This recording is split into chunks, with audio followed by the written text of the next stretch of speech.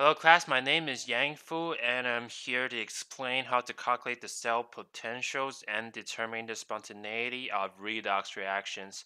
Please bear with my accent. First of all, we need to understand the difference between galvanic cells and electrolytic cells, which are two electrochemical cells. Um, I have all the difference listed in this table right here. Galvanic cells produce electricity, lose electrons, and is spontaneous.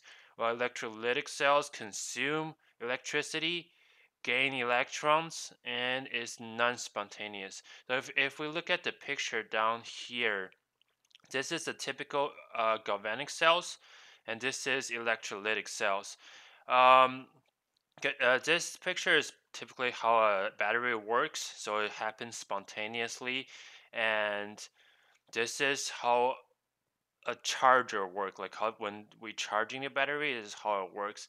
So both of the electrochemical cells is all like this graph this right here is all anode sending electrons to cathode either way. The difference between galvanic cells and electrolytic cells is that it has the a negative anode or a positive anode. So if we have a negative anode and a positive cathode, it means this reaction is happened spontaneously. Um, because the negative anode, it means there's a lot of electrons on this side, so it just automatically sending the electrons through the wire to the positive cathode. However, if we have a positive anode and a negative cathode right here, it means we have a lot of electrons on this side. And to send electrons from already, like there's not a lot of electrons this side, there's a lot of electrons that side. We need to use, that's right here. We need to use electricity to make this non-spontaneous reaction happen. So from the class, we know the potential, or we can call the voltage or potential, is the E naught. The potential of a cell is equals to the potential of cathode minus the potential of anode.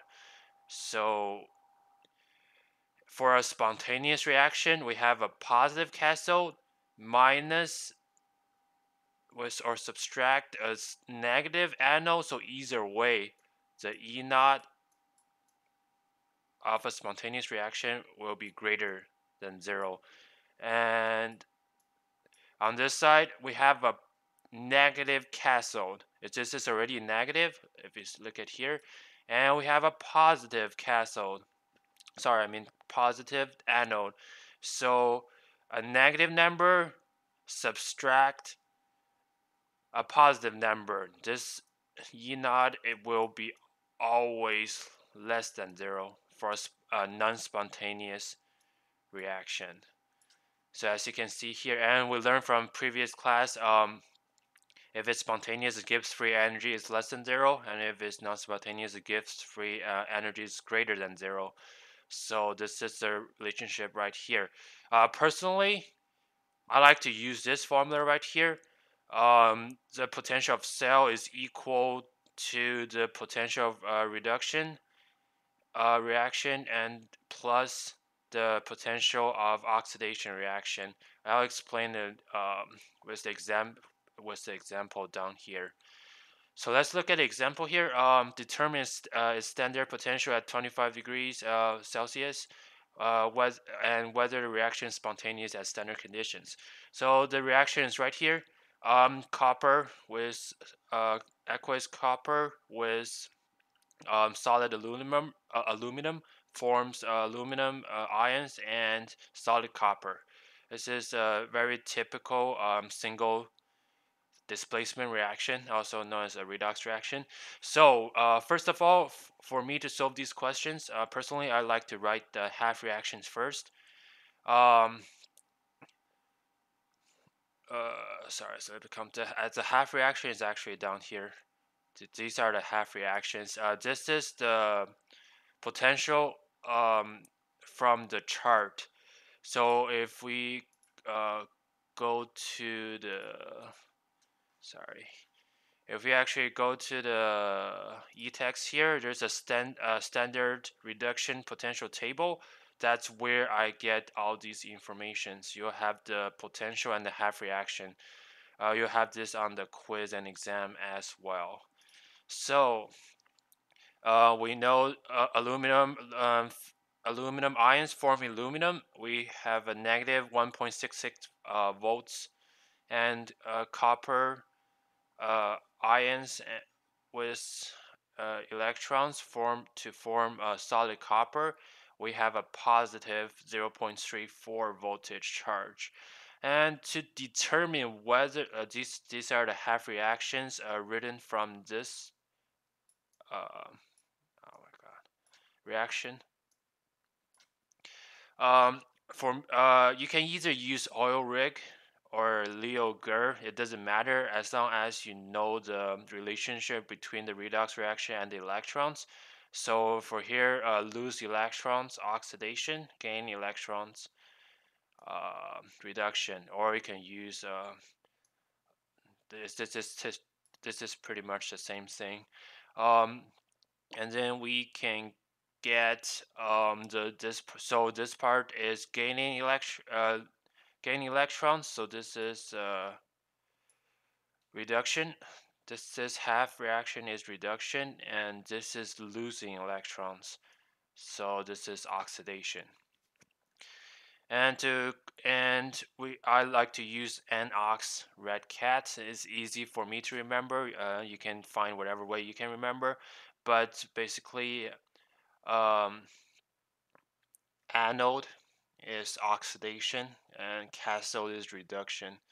So this is the cathode and this is the anode from this. Um, the potential of the intercell is the potential of cathode minus the potential of anode.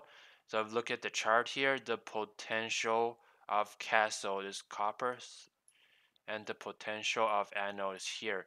So 0.34 minus negative 1.66, we get the standard cell potentials of this reaction. And however, I mentioned I like to use this equation instead of this.